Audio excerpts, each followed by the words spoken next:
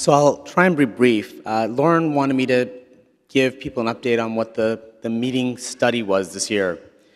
As you know, I think since the beginning of the meeting, there's been a study a study tacked on to the meeting, and I think it's been mutually beneficial-ish. There are obviously challenges with doing studies at the meetings, and there's some limitations. The last few years, the studies have involved something to do with antibodies, different focus each year. This year, the focus is a little bit different. So, which we'll get to, and my slides look really good up here. I don't know that anyone else can see them, can they? So, this is POTS. The heart rate goes up. So, while we're waiting, oh, there we go.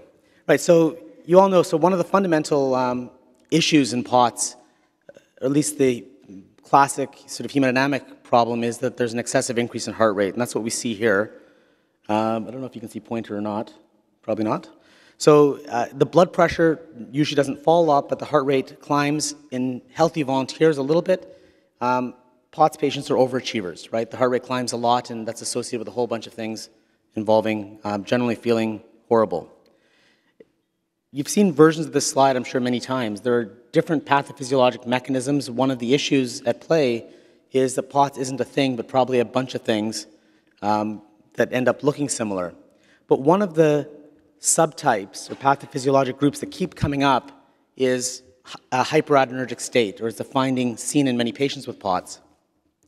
And the truth is that there are two different ways of getting to that. One is to have too much sympathetic nerve traffic and release too much norepinephrine into the synapse, right? So there's just too much coming in. But there's another way that has turned out to be very important in at least 2 patients, and that is that you can have trouble getting rid of the norepinephrine when it's released, so a problem with the clearance of norepinephrine. And that's the focus of the project this year. This is just a cartoon illustrating the too much firing, but the decreased clearance, based on a first version of the slides I sent Lauren a while ago, not the recent one, relates back to a patient that was seen at Vanderbilt almost 20 years ago. And she was studied on the Clinical Research Center, and she presented with symptoms listed here, which I suspect most of you can relate to. They're fairly typical symptoms reported in POTS patients. But she was carefully studied on the Clinical Research Center, and she had some of the tests that were just referred to. So she had direct nerve recordings of the sympathetic nerve firing, as well as measurements of norepinephrine level, which are the neurotransmitter that the nerves use. And in a normal individual, which you see here, when you go from lying to standing, there's about a doubling of nerve activity and about a doubling of norepinephrine levels. But in this patient, the nerve activity didn't quite double, but the nerve activity did go up, maybe a little less than double, but the norepinephrine level went up a lot on standing. Right? So there was a dissociation between the two. The response wasn't normal. And we won't get into exactly how they did the studies, but they actually looked at norepinephrine clearance in this patient using studies that, honestly, I don't think we haven't done in Vanderbilt in years. Dr. Goldstein might be one of the only ones that still does them, and showed that the clearance, the ability to get rid of norepinephrine, was abnormal in this patient. This cartoon illustrates hopefully why. So this is a schematic or a cartoon of a norepinephrine synapse. On the top is the presynaptic end, where the little balls or vesicles release little red dots of norepinephrine. And then the bottom part is the postsynaptic end with little receptors that are the business end. That's actually what does stuff. Squish vessels, raises heart rates. It's based on the norepinephrine attacking the receptors. But when you release the norepinephrine, the vast majority of it normally gets taken up by these transporters called NET, or the norepinephrine transporter, or uptake 1. Think of them as vacuum cleaners sucking up the norepinephrine back from the synapse. That's how you get rid of it. The problem is that if the norepinephrine transporter doesn't work, then when you release norepinephrine, it doesn't go away as easily, and more of it works on the receptors. Right? So effectively, you get more bang for your buck, and that can lead to this hyperadrenergic or revved up state. And the net effect is an increase in sympathetic tone. So in this individual, and it turns out her twin sister, there was actually a mutation in the gene coding the norepinephrine transporter that caused it not to work. And There was a field trip out to a family reunion where they collected lots of blood and heart rates on family members, and family members with the mutation had higher heart rates than those without. So this was great, because it was the late 90s, paper been published in the New England Journal in 2000, so life was good, and we'd figured out the cause of POTS, right? There was a gene. So over the next decade or so, we screened patients at Vanderbilt for this mutation, and this was sort of the entire list of patients, other patients that had that mutation. Right, so this was a bit dispiriting because it seemed like it made sense, there was a physiologic mechanism, but no one else had it. So it turns out, I guess I'm a little bit of a genetics agnostic, and I feel bad saying that here where both people in the organization and probably NINDS want to fund a lot of the genetics work. But the reality is genes are important, but genes are a roadmap. Genes are a guide. It's a mission statement.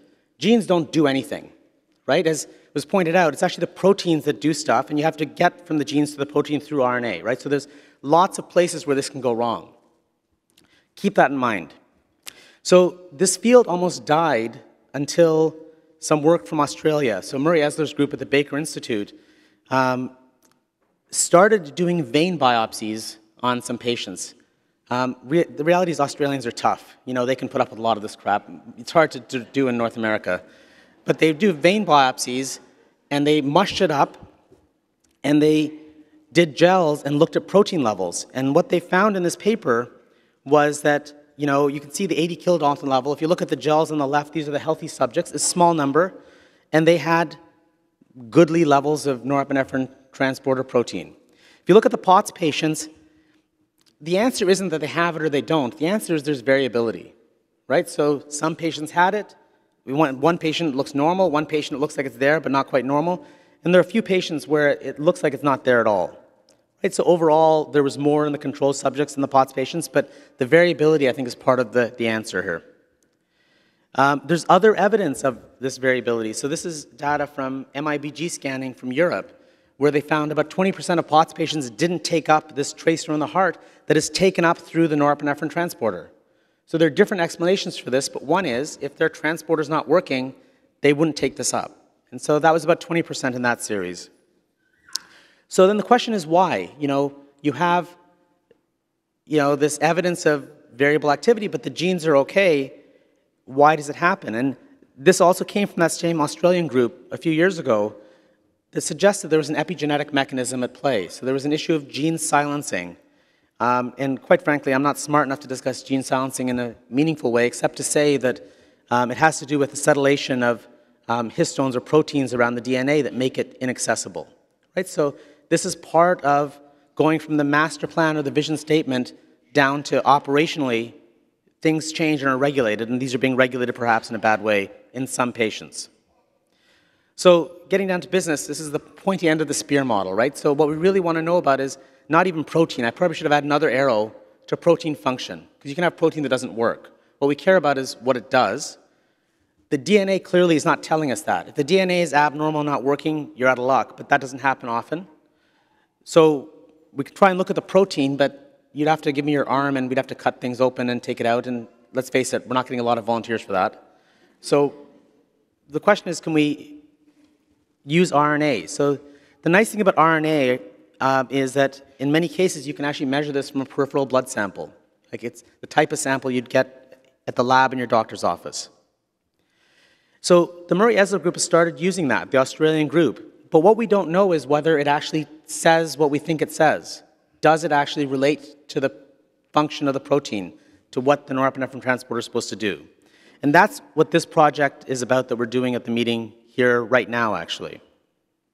So the rationale is that the norepinephrine transporter, mRNA, is actually easy to measure. By easy to measure, don't know how to do it, but I can get the samples and we can send it to a lab that can do it for us and give us an output. And if it does work, this is a much simpler way of assessing something that right now is very difficult to assess. We'll talk about the implications in a couple minutes. In terms of who's eligible for the study, really it's anyone that has a norepinephrine transporter and some norepinephrine in them. So that's pretty much everyone. The primary question is, do they relate across the spectrum? Secondarily, we may try and look at a comparison between POTS patients and not, but the primary issue isn't about POTS per se. We're looking at patients aged 13 to 80, men and women. If you're under 18, we'll need parental consent as well as your permission in an assent form. I will say that we were restricted to 100 people signing up, and after last night and this morning, we've actually closed enrollment unless someone drops out. Right? So people have shown great interest, and we appreciate that. There were many of you that showed interest that weren't eligible, and this is why. Many of you are on drugs that directly block the norepinephrine transporter. And the problem is, if we're looking at the relationship between the RNA, messenger RNA level, and the transporter function, we don't want that relationship affected by these drugs. And so drugs that are listed here that basically fall into categories of drugs that you can go to jail for. That's the cocaine and MDMA. Amphetamine-like drugs. SNRI drugs, not SSRI, but the serotonin norepinephrine reuptake inhibitors, because the norepinephrine reuptake is what we're looking at. And atomoxetine fits into that as an ADHD drugs, and some tricyclics, because quite frankly, they're dirty drugs that affect everything. The exam itself involves, height, weight, and some Beighton scoring as a physical, brief physical, orthostatic vital signs, and orthostatic blood work. So the plan is to put an IV catheter in you and draw blood lying and standing. The rubber has hit the road this morning. We're already having some trouble with some of that, and so if we're only able to get the supine blood work, we may have to skip the standing blood work. But we're going to try a few times and see what we can do. Try not to wear your compression stockings to the study. We need to be able to look at your legs during the study. So it's under 2 tablespoons of blood. It's for catecholamines largely, so norepinephrine and its metabolites, as well as the RNA, as well as a few other samples. There's also a urine sample. Importantly, this is not a 24-hour urine sample. I think I brought that up with Lauren, and she, I think, was going to hit me over the phone when I suggested that about 100 people would be carrying around orange jugs to the meeting. So this is a spot urine sample. Now, you don't need to wait until the blood to get the urine. Those of you who have signed up for the study, if you go to the study room, which is Great Falls, you can pick up the urine collection. There's a piece of paper that I need you to fill out that asks anything you've eaten in the 24 hours before the urine collection, as well as the time of the urine collection. The bathroom is very near the study room. After you void, please drop the sample off right away because we need to process it within a couple of minutes. But we need the form information as well so we can understand the results. You can do that before your scheduled slot. Those of you who've signed up have a scheduled 30-minute time slot, but that's focused on the blood work and the vitals. The urine can be done beforehand. And then we'll send you a link for an online REDCap survey within the week or so. Please complete that and return that. One of the questions we had yesterday commonly is, will I get the results? And that is yes, but. So the catecholamine or catechol results we'll share with you once they're processed. That can take a while. The window I'm giving us is 12 months. It might be sooner. It really depends on how quickly we can get them processed and run. Officially, they're being done for research purposes. Our ethics, the Vanderbilt Ethics Board, has made me write on the consent form that I cannot provide you clinical interpretation with these results. And in fact, probably you're not supposed to use them for clinical use. Once I give you the results, I'm not going to police what you do with the results. You do with it as you wish. We will share. I need to mail it to you, not email it to you. We cannot email out these results. So we will be asking for your address on the online REDCap survey as well as on paper. If we can't read your writing and you mistype it on REDCap, you may never see them. So be careful about that.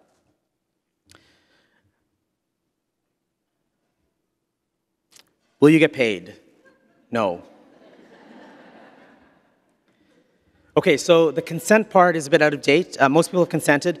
If you're desperately interested and you haven't consented, if you go and check in, we can try and keep you on a waiting list. As I said, we're limited by certain blood tubes, and so if patients we're not able to get blood from them, for example, we may be able to backfill with a few people, but it'll only be a handful. There are study numbers on the urine cups and on the tubes. Please keep those together. Don't exchange cups with other people. That'll really mess us up. Similarly, the REDCap survey, especially if there are more than one of you in a family, I hope you gave us separate email addresses because the REDCap surveys are linked to you as an individual. So if there are 2 of you, you'll get 2 different links. Try not to mix and match that. So I told you I'd come back to the who cares part of this. Why does this matter? So one issue, even though they're only the patients that actually had this mutation, this has actually been helpful information because, as you saw, there are a lot of drugs that many of you are on, as I found out last night, that block the norepinephrine transporter. And we did a study when I was at Vanderbilt looking at the effects on heart rate and orthostatic tachycardia of atomoxetine, which is Strattera, an ADHD drug that blocks this transporter. And you can see in red that the patients that took the atomoxetine as opposed to the placebo in black had their heart rates on standing and sitting increase, not decrease.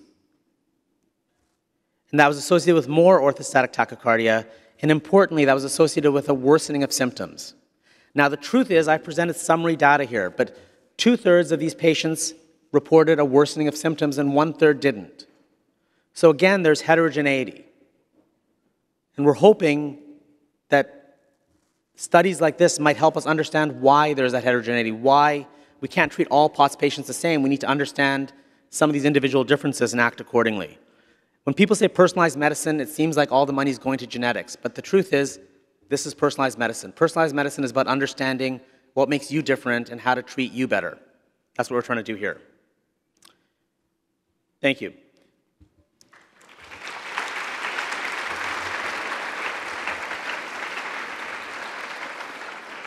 So I want to apologize for a moment. This slide set was used at a webinar that some of you may have seen a month ago. It doesn't list our other collaborators. So importantly on the slide, on the more recent version, this is a huge effort, and it's caused a lot of aggravation. I know I've aggravated Lauren a fair bit, but a lot of efforts on the part of Dysautonomia International. David Goldstein is critical to this effort, both in terms of running the samples and helping us with the coordination. We've brought people down from the University of Calgary. We've brought people up from Vanderbilt. There's a colleague who is a part-time Vanderbilt faculty like I am, who's in Penn State. We've had 13 people come in to try and run the study. We've effectively set up a lab for rapid processing and freezing of samples in the study room. I was in the elevator a couple of days ago at Foothills Hospital, and an older guy in his 70s or 80s was sort of sideways staring at me, and after a few floors, he sort of started talking and said, "You have gray hair." So I paused for a moment and said, I blame it on my kids, but what I should have said is, it's the study, it's the stress. Anyway, thank you for those who are participating, and those who weren't eligible but interested. We appreciate it. Obviously, this doesn't happen without your interest and your support.